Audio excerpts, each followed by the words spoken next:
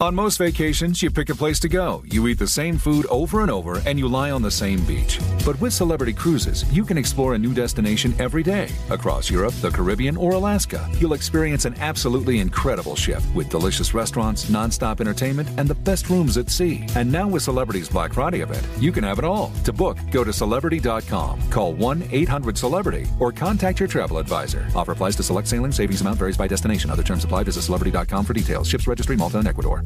Looking to switch your phone service? Check out Boost Infinite Wireless. Its new technology switches between its own network and the other top 2 networks to find the best quality calls and data for you anywhere, anytime. And you can get a low-priced, unlimited wireless plan that gives you a new iPhone every year. So switch today. Call 855-55-BOOST. That's 1-855-55-BOOST. Visit boostinfinite.com. That's boostinfinite.com. Or go to amazon.com and search for Boost iPhone 15. See boostinfinite.com for terms and conditions. Hello. From Wonder Media Network, I'm Jenny Kaplan, and this is Womanica. This month, we're pulling back the curtain to reveal women overlooked in their own lifetimes or in our historical accounts of the eras in which they lived. We're talking about the activists, thinkers, leaders, artists, and innovators history's forgotten. Today, we're talking about a Victorian-era writer and social theorist who didn't hide from or obscure her disability. At a time when women were written off as hysterical and sick people as incapable of caring for themselves, she wrote and advocated her way toward respect and awareness for people with long-term illnesses like herself. Please meet Harriet Martineau. Harriet was born in 1802 in Norwich, England. Her parents were progressive Unitarians who gave their sons and daughters equal education. Though once schooling was over, they expected their sons to find jobs and their daughters to stay at home. Harriet didn't like this arrangement. So much so, she wrote and published an article called On Female Education in a Unitarian journal, The Monthly Repository. When her brother Thomas learned she wrote it, he praised the article and told Harriet, "Now, dear, leave it to other women to make shirts and darn stockings, and you devote yourself to this." So she did. Harriet continued to write articles for the Monthly Repository and other journals. She became engaged to her brother's friend, John Hugh Worthington, but their marriage never came to be. John fell ill and died. Harriet was overcome with grief and also a sense of relief. In the Victorian era, marriage could limit a woman and force her into a life as a homemaker. In 1826, Harriet's father died. The Martineau family fortunes had also taken a turn. War and financial crises left them in substantial debt. Her father's passing meant Harriet needed to find a new source of income. She had been deaf since the age of 12, which limited her job prospects. One thing she had proven she could do was write. So writing became not just a hobby, but a profession. Harriet started writing about religion and women's education before shifting her focus to political economy in 1832. That year, she published the first volume of Illustrations of Political Economy, a collection of short stories in conversation with the philosophies of intellectuals, such as Thomas Malthus and Adam Smith. She wrote many more volumes in the series over the next 2 years, each one wildly successful. Harriet quickly became one of Britain's most popular intellectuals. She would go on to write more than 30 books and countless articles and essays in her lifetime. In 1839, Harriet was traveling with friends in Venice when she was suddenly struck with the inability to stand or walk. An ache throbbed from her back all the way down to the heels of her feet. Back in England, Harriet was diagnosed with a retroverted uterus and a uterine tumor. There was no known cure at the time. Harriet moved to Tynemouth in northeastern England and spent much of the next several years in bed, often unable to move from pain.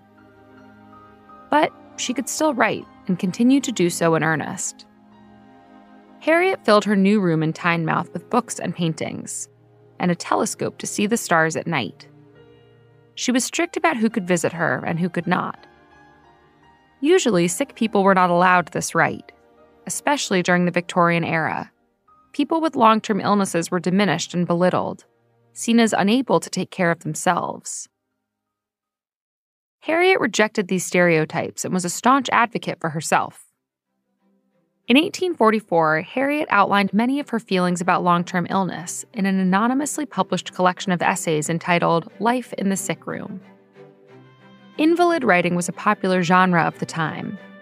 Usually, it took the form of prayer books or hymnals to provide a sense of relief and hope for the sick and their loved ones. Harriet's essays defied the norms of the genre. Instead, she wrote about the benefits of being away from one's family and about how draining it can be for an ill person to put on a brave face and manage their caretaker's emotions. Speaking out about the emotional labor required of sick people was radical for the time period. Members of the medical community disliked Harriet's essays. One doctor wrote a rebuttal, claiming Harriet was delusional or hysterical. Soon after publishing Life in the Sick Room, Harriet found what she thought was a cure for her ailment. Harriet underwent mesmerism, a treatment developed in the 1700s that supposedly alleviated symptoms by readjusting an invisible internal fluid. Today, it's seen as a form of hypnotism. Whether or not it actually changed anything in Harriet's body, the pain she dealt with daily was greatly alleviated after the treatment. However, after her death, an autopsy found that the cyst had in fact continued to grow throughout her life. It measured 30 inches by 28 inches in circumference. Most cysts average around 3 to 5 inches. After 10 years of relatively good health, Harriet once again began to feel unwell in 1855. Convinced her life was nearing its end, she produced a 2-volume autobiography. Harriet lived for another 21 years. The autobiography remained unedited on her bookshelf. She continued to write articles for the Daily News, for whom she'd been employed since 1852. Harriet passed away in 1876. She was 74 years old. Her good friend eventually published Harriet's life story. It's considered one of the best autobiographies by a woman in the 19th century. All month, we're talking about women behind the curtain. For more information, find us on Facebook and Instagram at Womanica Podcast. Special thanks to Liz Kaplan, my favorite sister and co-creator. Talk to you tomorrow. Congratulations to the City of Bellevue, Washington, first place award winner for Innovation in Community at the 2023 Unconventional Awards presented by T-Mobile for Business. The City of Bellevue has revolutionized public safety as a leader in technological innovation to decrease road-related fatalities and injuries. In collaboration with T-Mobile 5G Solutions, Bellevue has improved the Vision Zero program, increasing real-time communications between cars, pedestrians, cyclists, and traffic infrastructure to provide early warnings on dangerous road interactions. T-Mobile for Business congratulates the City of Bellevue for their innovation and unconventional thinking. No one likes to talk about money. Am I saving enough? Can I buy a house? Am I paying too much in taxes? Will I be able to retire? What if you could unlock insights about your finances in less than 5 minutes with a clear picture of where you stand today and where your money can work harder? Now you can. Visit Facet.com to take the free quiz and get your financial wellness score today. That's FACET.com. This ad is sponsored by Facet. Facet Wealth Incorporated is an SEC-registered investment advisor. This is not an offer to buy or sell securities, nor is it investment, legal, or tax advice. Have you had it with toxic pet odor products that don't really work? Try the revolutionary new odor eliminator, Poof. Poof eliminates odors instantly. No harsh chemicals, no tacky perfumes. Poof dismantles odors on a molecular level, turning any organic odor into clean, fresh air instantly. And not just pee or poop stink. Use it on stinky pet toys, their beds, even on stinky skin folds, ears, and around eyes. Because it doesn't contain harsh chemicals. Get the amazing new pet odor eliminator everybody's talking about. Go to poof.com today. That's POOPH.com. If it's not Poof, it stinks.